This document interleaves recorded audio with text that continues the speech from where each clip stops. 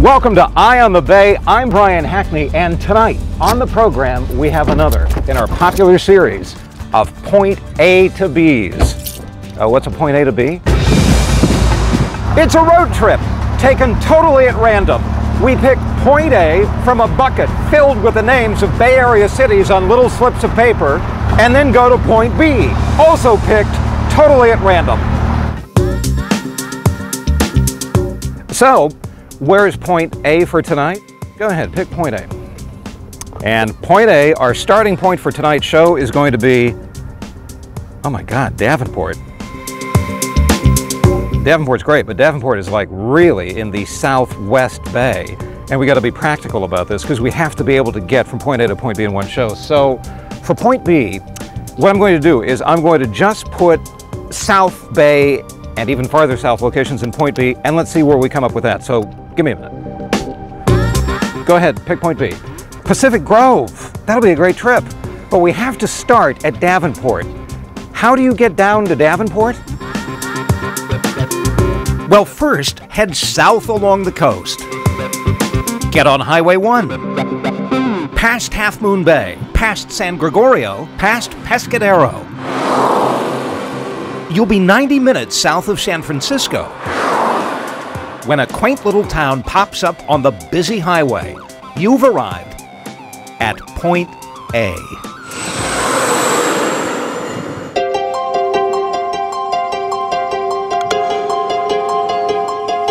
It's a charming little place. But I do not want to be taking this trip by myself.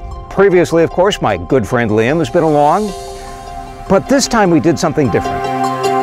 We got on Craigslist and posted a notice that said, you want to be in the passenger seat for the next Point A to Point B. We poured through the millions of responses, well, one or two, and we finally looked at the candidates. Howdy.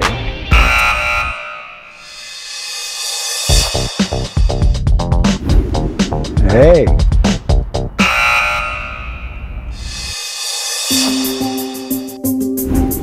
Hey. Hi. Hey. Hey.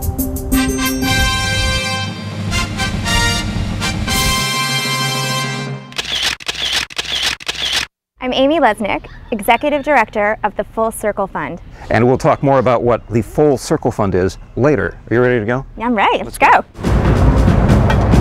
With Amy in the passenger seat, we head south. You are on Highway 1, yes, Coast Highway. How far from San Francisco? About 75 miles. We're in Davenport with native Alberta Orlando. Oh. Yeah, isn't that great? That's cool. You grew up here? Yes. Did you grow up here? No, I didn't. Neither had I, but Amy had done her homework about Davenport. Well, I don't know a lot about it, but I did hear that, isn't it true that it used to actually be a mile further north than where it is here? Well, it started back in 1868, and that was when a whaler came in from Monterey. His name was John Davenport, and he started a wharf, and so it was called Davenport's Landing. And pretty soon it was just Davenport's, and then it was Davenport. The whaling connection stuck, so there's the Whale City Bakery. Well, let's go get a sticky bun. That sounds like a good idea. This is what the bakery's famous for. Can I have a non-fat vanilla latte and one of your famous sticky bun muffins? And I would like the same. Yum, yum. But what has kept Davenport going economically for more than a century is something that starts out sounding dull, but ends up being fascinating. Let's talk about something concrete. It was built in 1906. Why did they decide to put a cement plant here? Because this whole mountain is filled with lime. Its cement was going to help build the Panama Canal. That at least was the plan. But that idea was shattered in 45 seconds. The 1906 quake shook San Francisco to the ground, and part of what rose afterward came from this cement plant. Oakland City Hall, the Hearst Building, the Golden Gate Bridge, the Bay Bridge, the very ground we walk on. This is all Santa Cruz, Portland cement. Everything except the roof is cement. Alberta's talking about Davenport's almost never used jail. The amazing fact is, the jail only had 2 inmates ever. Then later on, they started using it just to take the town drunks and put them in there so they wouldn't go home and beat up their wives or But outside of the food, I think we're great. Thank you so much. the jail, and its smashing setting on the coast, What do you guys do for fun in this town? We go to Santa Cruz.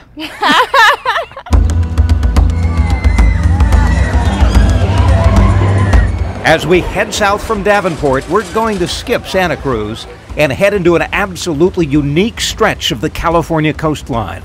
Yeah, Moss Landing is the cosmic center of the universe. Get ready to cover your eyes Little hanky-panky going on there.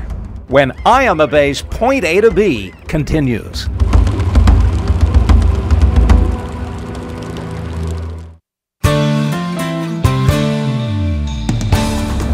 Welcome back to Eye on the Bay. I'm Brian Hackney. And I'm Amy Lesnick. Amy won the lotto to be the guest host on our Point A to B trip. Point A being Davenport.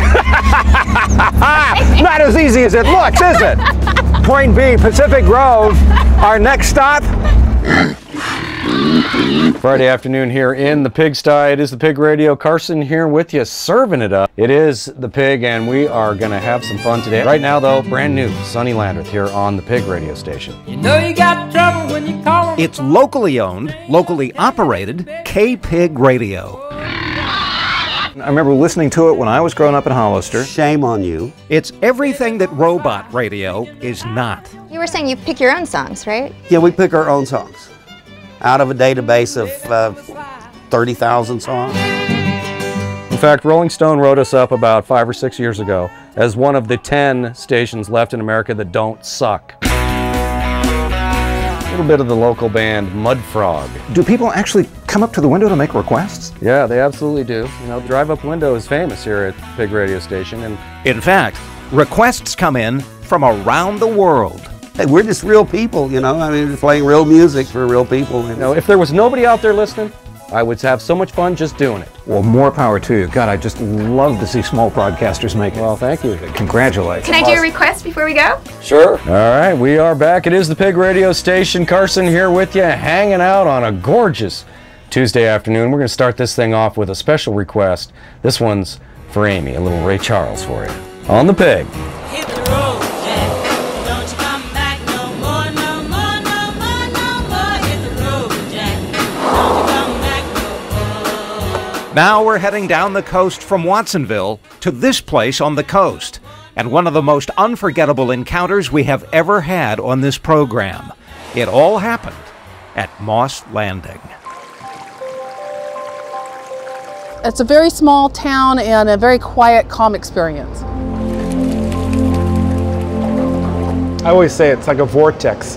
The water, the ocean, the way it is in Moss Landing, it just kind of like draws people in here. Think about it. You've got sandy beach coastline north and south. You've got rocky intertidal at Monterey and Carmel. You've got one of the largest estuaries on the central coast in the form of Elkhorn Slough. You have the largest submarine canyon that bisects the continental margin just within swimming distance. I think we have everything. Wouldn't you say? Including a nice place to stay once you get here. This is the Captain's Inn at Moss Landing. We have 10 bedrooms altogether. 6 of them have the beautiful waterfront view. You can sit in your soaking tub, sip your wine, watch the sun go down, and see a sea otter swim by. Wow. I also understand that there's like a tour in town to see the sea otters. Of course, Elkhorn Slough Safari Nature Boat Trips is one of the most popular things that our guests do. Off we go. You ready? We didn't know it at the time, but this trip aboard the Elkhorn Slough Safari would prove to be unforgettable. Well, what we do is we do a natural history tour. It's about a 2-hour trip up Elkhorn Slough. You know, they're all fully guided trips, so we get up right in the middle of all the wildlife. These are all sea lions. They look like they have their flippers up. What they're doing is thermal regulation. Captain Jan Gideon, he's the pilot through the Elkhorn Slough. What's special about this part of the coast? Usually the main draw up here is probably the sea otters, because that's kind of the fun thing. Well, do you think that we have much of a chance of seeing any? Well, they're on the threatened species list, but this area is now known probably one of the best places in the world to go see sea otters. Well, I know that's going to make her very happy because this is Amy's whole point for coming along. Well, we're going to treat you today. Good. I hope so. Otherwise, hell to pay. There was no shortage of birds, no shortage of boats, and incredibly, There's one sea otter, yeah. no shortage of otters. Then we spotted another, and another, and then... Jackpot today, look at that. I've never seen so many in one spot before. Those are all sea otters? They are. There were so many that it was easy to see why a group of sea otters is called a raft of sea otters. It wasn't that long ago when there were only about 20 California sea otters left. Now, there are about 2,800. There he is! And based on this rare high-definition video evidence, Oh, look, they're kissing. that population is about to increase. Pretty rough mating sequence there. The male actually grabs a hold of the female's nose with his teeth. Ow. Kind of a slippery environment there. Scientists can actually tell the difference between males and females by looking at the scar marks on their nose. But despite it all, they emerge as an apparently happy couple. How cute they are. What'd you think? Oh, that was so incredible. You know, I've traveled all over the world, 70 different countries, and that's one of the most amazing things I've ever seen.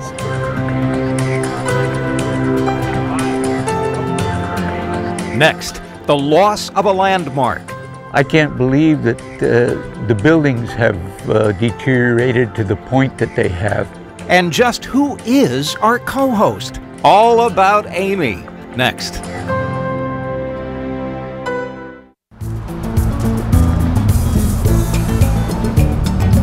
Welcome back to Eye on the Bay. I'm Brian Hackney along with our guest host. Amy Lesnick. And we're engaged on an epic trip from point A, To point B, point A being Davenport, and point B being Pacific Grove. and our next stop is... Lunch in Moss Landing. Are you hungry? Yes, that sounds like a great idea. Well, do you remember that back at K-Pig Radio we asked them for a recommendation? Phil's Fish Market. Is that what we should do? It's the only spot in Moss Landing. And here we are. I grew up in Monterey, and I wanted to keep the same feeling that I had growing up on the wharf as we have here. So you can walk in, open case fish market, the piles of food on the, for serving, and you can move the tables as you want to move them, and I think it's a lot of fun with that. I think I'm just gonna go with the broiled halibut sandwich. Owner Phil has 3 keys to his success. We're blessed, and we're lucky, and we're good. You could say the same thing about the whole enchilada. A special guest drove all the way from Hollister to meet us there. Amy, this is my dad. Hi! How are you? It's like they know each other or something. Yeah. Amy is my special co-host of the day for the show. Oh, Yeah. all right. Yeah. Okay. And this is my stepmother, Ruth. Hi, Ruth. Hi, I'll give you a hug too. Ruth, nice to meet you. We fed the folks. Can you tell us an embarrassing story about Brian? Or I was a good childhood story? kid. I didn't do anything Give us embarrassing, did I? something good. No, embarrassing? The answer is no, Dad. Are you ready? I'm ready. It's time to head south. Woohoo! To this world-famous town. Well, you know why we're here. Because Castroville is the artichoke capital of the world. And Brian's dad has a really interesting fact for us about that. Inside there's a poster that has Marilyn Monroe on it. Most people don't realize that she was the artichoke queen in Castroville in 1948. Marilyn Monroe? Marilyn Monroe. Did you meet her? No. This is what these fields produce, and I love these fried artichokes. This Do is you want definitely one? my favorite. Oh, thank you. Yeah, absolutely. Are they good? Mm-hmm. Yeah, okay. Well, this turns slightly serious as we head south and visit a part of Monterey's past that thousands of you already know about. You're getting the hang of this way too well. You think it's a pretty easy thing to do? Oh, really easy. Can I just start over again? By now, no doubt, you're curious. Sorry. Did it work? Just who is this person who's never hosted a TV show before? I have been here and we already Oh, sorry. just... I stepped on your line. What? Let's find out. And at 5'2", Amy Lesnick. I am from Texas. Oh, from Dallas-Fort Worth area. I was involved in everything, doing everything, organizing the neighborhood, kick the can game, you know, different activities every day. I went to Emory for undergrad, and then I went to Wharton for business school. And when did you move to San Francisco? I came here about 10 years ago.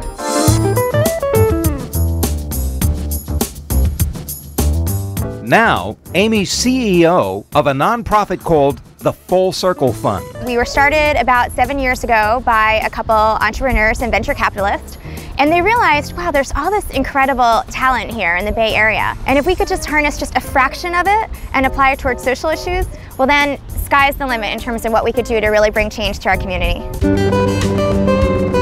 Now we're heading south on 1 for a look at something that will soon be gone forever.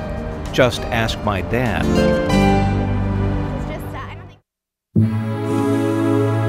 I can't believe that the buildings have deteriorated to the point that they have.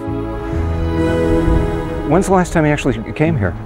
Probably 30 years or more. I expect it'll be gone probably next year or after. This is Fort Ord, just north of Monterey. Or rather, it was. 1,100 of its soldiers fought and died in 4 Pacific Theater campaigns in World War II. It was a major training center for infantry bound for Vietnam, but it didn't matter. None of these buildings were deemed historic. But they certainly did make history on this part of the coast. Those troops were housed in the largest single construction project in the history of Monterey County, springing up almost overnight in 1940 with such ironic military precision that it was very easy to get lost. If you came in here in the dark, everything, all the barracks looked the same. My dad would know. Now you think this is the neighborhood where you were in barracks? I could not tell you exactly which area. It might have been just a little bit over the hill over here. Dad was a soldier here during the Korean War. So you were 19 years old when you were drafted? Right. Can you still smell the food that you ate here? And again, back in the 50s, this would have been full of military people. Oh, yeah. You'd have had people up and down these streets constantly. You would have had people out here drilling. You would have had all kinds of things going on. Believe me, you had drill sergeants and so on that nothing like this would ever occur. It wouldn't look like this, that's for sure. New in 1940, deemed useless by 1994. Why? That's one of those military decisions that happened back in Washington, D.C. It was redundant, considered redundant. For some soldiers, Fort Ord was their last home on U.S. soil before dying in combat. When do the bulldozers come in? They've already started it at the other end of the base. This is all part of one project here. I expect it'll be gone probably next year or after. Well, listen, you know, I'm glad that we got out here to show it to you, because a year from now, this is all going to be gone. I hate to see it go, but at the same time, that's progress. In a moment, Amy climbs aboard. It's very cold. And we hit the waves. Woohoo! It's all team effort, Brian. When Eye on the Base trip to Pacific Grove continues.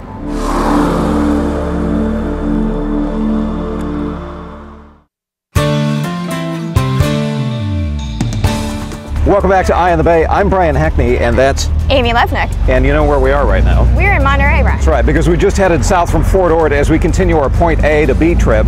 And you've been in Monterey before. I have been to Monterey. Yeah, and it's a here. beautiful day for it, a beautiful destination. And if we were going to stop in one place at Monterey, you know where that's going to be. Brian, that would have to be the aquarium.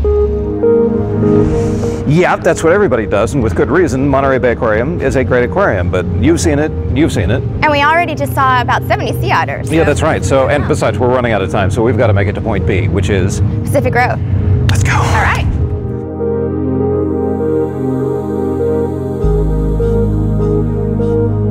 There are 1,300 historical buildings in this one town, 15,000 people. 60 restaurants. 60 restaurants? 60. Good heavens. There are also 18 churches. And as the sun sinks slowly in the west, what do you suppose the residents do here for fun? They do this. Kayaking. Let's go. All right. I mean, for some lucky people who live on Ocean View Boulevard, all they have to do is cross the street bring the kayak, and here's where we're headed. I'm just gonna pull her out a little bit. It's very cold. Okay, let's go forward, forward. All right. Amy, nice job. Isn't this gorgeous? This is absolutely amazing, It watching is the perfect. sunset. And do you know where we are? We're here in Pacific Grove. That's right, this is Point B. It's the end of the show. Woo! What was your favorite part? You know, Brian, I think the sea otters. How cute they are. Sea otters were great. That was perfect. And if you want any more information about any of the stops we made, amysfullcirclefun.org. Log on to our website, cbs5.com/Eye on the Bay. In the meantime, I'm Brian Hackney. And I'm Amy Lesnick. Amy did a great job, didn't she? We'll see you next time. Thanks Good for night. having me, Brian. Yeah, absolutely. Promotional consideration provided by the lovely Captain's Inn in Moss Landing.